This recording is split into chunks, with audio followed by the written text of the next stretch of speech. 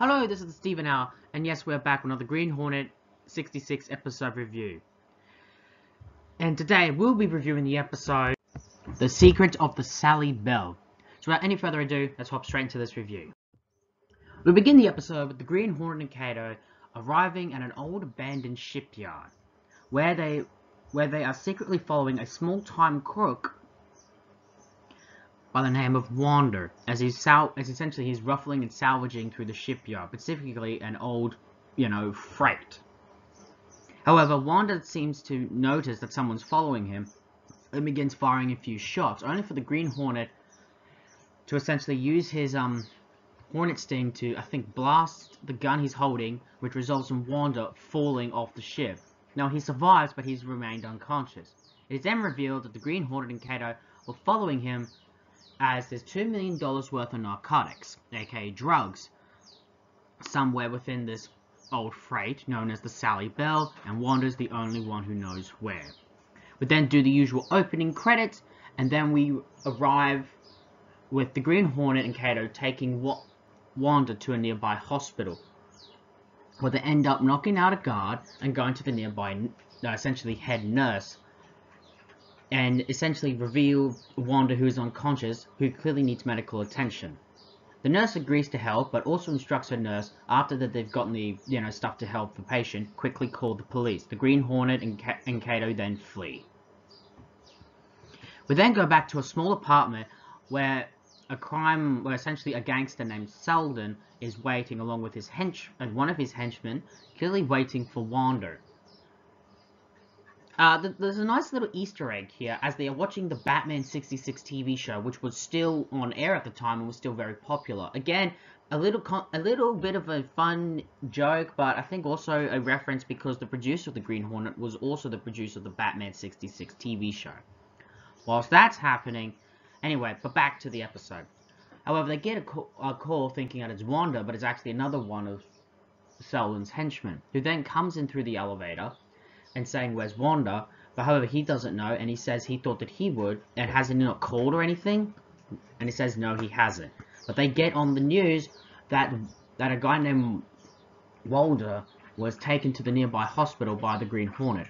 Revealing to the gangsters that are in the apartment where Wanda is, and realize they need to get him out. We then cut back to Britt Reed's apartment, where Frank Scanlon comes in and reveals, and basically asks, what's going on, why do they need Wanda for? And Britt Reed reveals everything. Wanda was part of essentially a drug smuggling ring where they've been smuggling drugs on a freight known as the Sally Bell.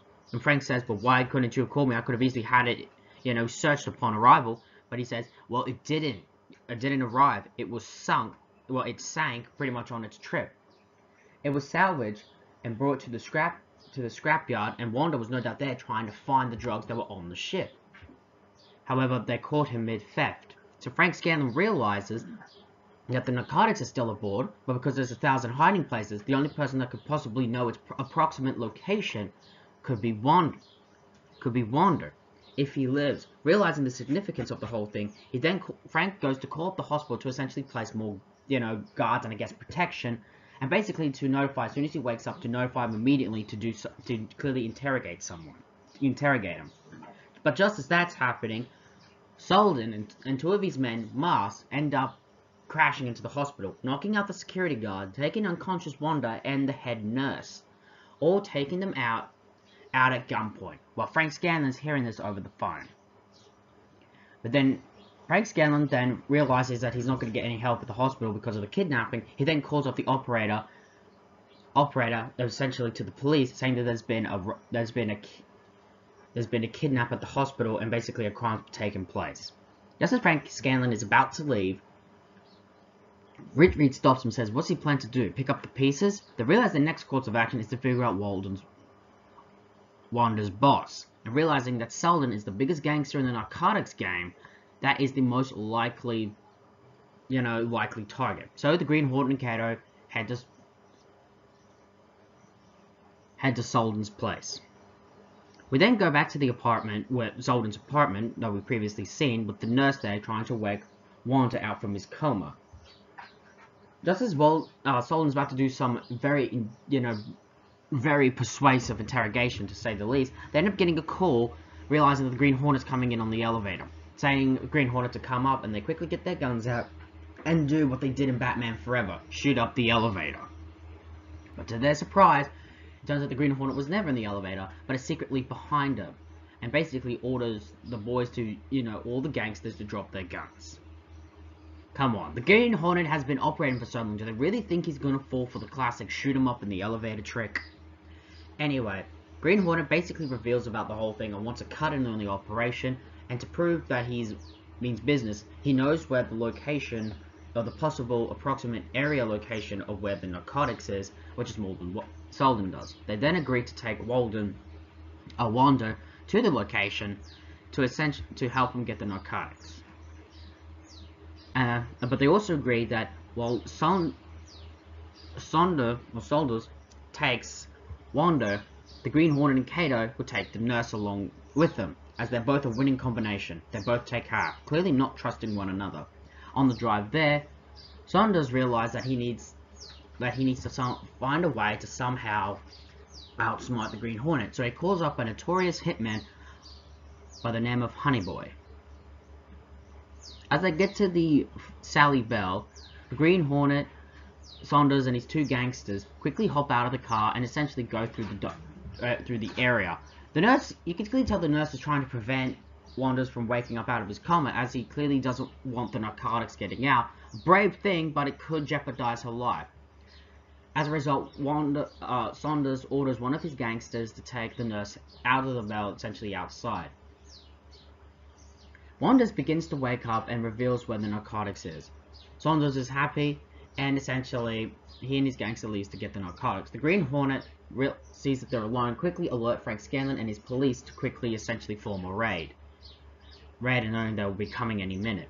As they then leave, they knock out one of the gangsters and rescues the nurse, but just as that happens, Honey Boy's there firing with an assault rifle, and essentially are pinned, hiding behind some, debris. Realizing there's really no way out, the Green Hornet, thanks to Kato, uses the remote control to their Black Beauty. Wait, doesn't Batman have a device for his Batmobile? Anyway, back to the thing.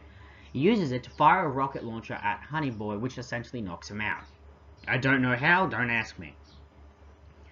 Saunders and his two men and his last gangster quickly tries to make a run for it with the narcotics, but the Green Hornet and Kato quickly take him down. They then... And just before they leave, they make sure the nurse is alright, and it's clear the nurse is a little bit, well, enamored with the Green Hornet. They offer him he offers her a ride, but he feels that he'll be safer with the police, even though she says, well, not necessarily. They then quickly leave in the Black Beauty and drive off just as Frank Scanlon and the police arrive.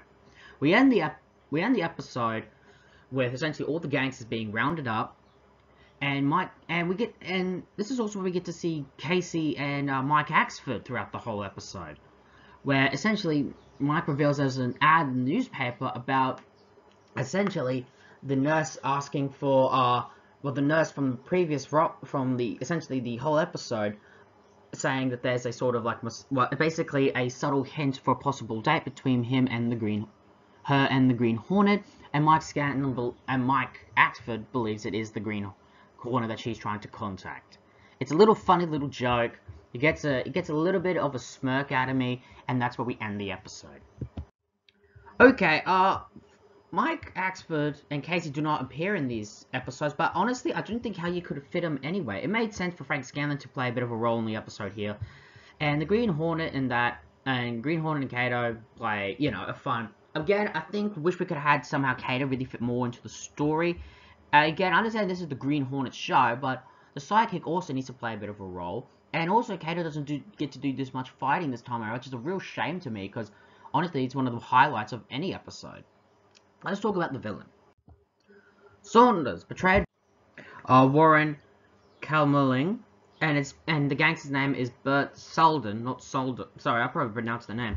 I honestly don't mind him. He's just another tough guy gangster. You can clearly tell he's making a bit of money through this narcotics deal. He's essentially is a drug dealer. Again, maybe, and I like how the idea they're doing a drug racket in this world of the Green Hornet being more realistic, We don't actually get to see the drug, or they'll mention the word drugs, instead narcotics, which I guess was the way of getting over the censors at the time. Ironically, though, they said drug a lot in the Batman 66 TV show, so who knows. He clearly was meant for a one-off, but he was a fun addition, and honestly, I think was even though it was not a major, I feel he was still a better improvement with the villain in the previous episode. The Secret of the Sally Bell, for me, is a nice, fun episode. Nothing groundbreaking, but a serviceable episode nonetheless. I especially love the nurse in this episode, who was just an absolute, honestly fun.